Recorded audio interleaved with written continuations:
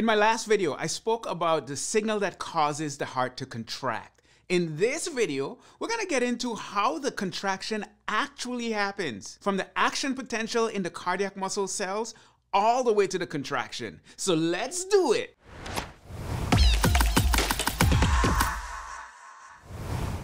Leslie Samuel here from Interactive Biology TV, where we're making biology fun.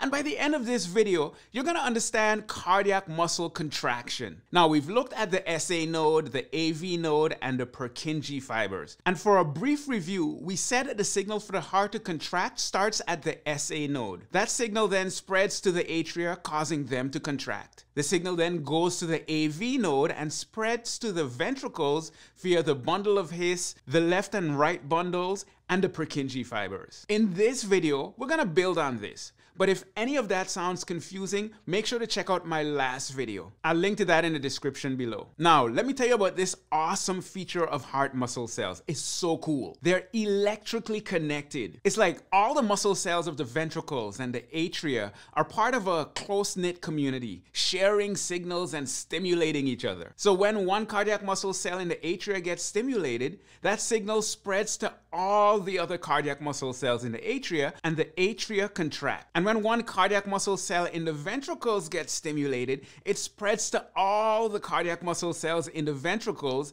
and they contract. It's all or nothing. They're like, hey, if we're gonna do this, we're all gonna do this. Because sharing is caring. Okay, maybe that's a bit much. Actually, I remember when I was in my systems physiology lab back in college, we did an experiment with a frog heart. I think it was a frog, or maybe it was a turtle. Anyways, we had to stimulate one section of the ventricle with a needle by just kind of scraping it to see what would happen. And whenever we did that, the entire thing would contract. It was so cool to see. Okay, let's talk about another important concept: the speed at which these signals travel in different parts of the heart. It's not the same everywhere. When the signal starts at the SA node and it spreads to the atria, it moves at a speed of around 1 meter per second. When it reaches the AV node, it slows down to around 0.04 meters per second. Then in the Pukinje fibers, it speeds up again, hitting a whopping 5 meters per second. Now, you may be wondering why we need these different speeds. Well, it's all about the order of things. Blood first goes to the atria, and then the atria contract.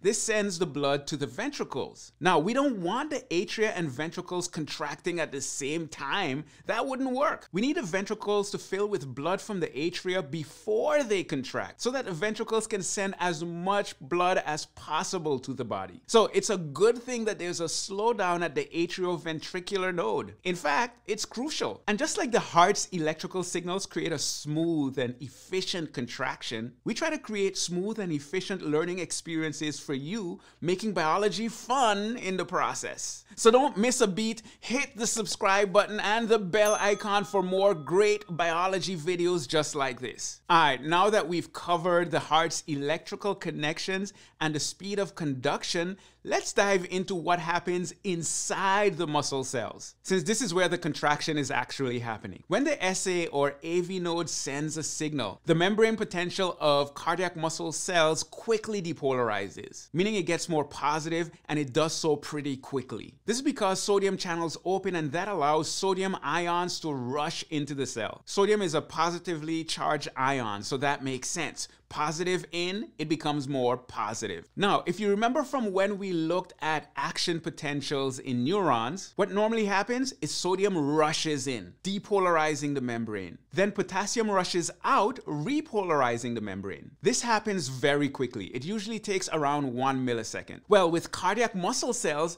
there's something that happens when the cell depolarizes. This positive charge causes calcium to be released from a structure inside the cell that's called the sarcoplasmic reticulum. Now, calcium is also a positively charged ion.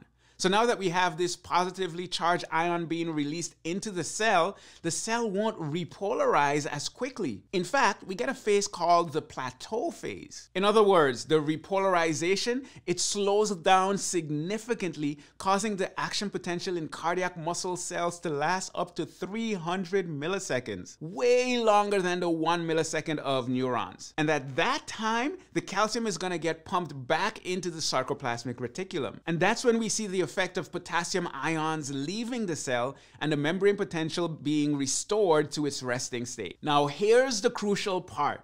Calcium is being released, and calcium is crucial for muscle contraction. In fact, calcium release is the thing that triggers muscle contraction. So here's what happens. As calcium starts getting released, the muscle cells are gonna start contracting, and the tension in the cardiac muscle is gonna increase. And once calcium starts being pumped back into the sarcoplasmic reticulum, the muscle cells are gonna start relaxing and return to their original state.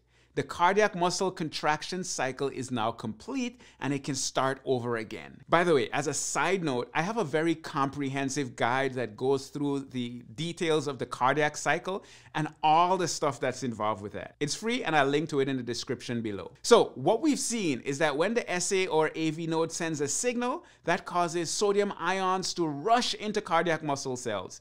This causes depolarization.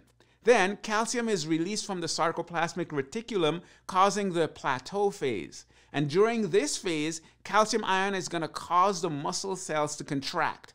Once calcium starts getting pumped back into the sarcoplasmic reticulum, the cell repolarizes, and since calcium is no longer around, the muscle cells relax. And then the process will happen again when another signal comes along. And that's the action potential and contraction in cardiac muscle cells. Now, we've spoken about the fact that calcium causes contraction, but how exactly does that process happen? Check out this next video where I talk about that in detail. That process is so much fun. So make sure to check it out. I mean, all biology is so much fun. So check out everything. Why am I so excited? Now, I have a question for you. What's the most surprising or unexpected thing you learned about the heart or its function in this video? Share your aha moment in the comments below, and let's celebrate the wonders of the human body together. Leslie Samuel here from Interactive Biology, where we're making biology fun, and I'll see you in the next video.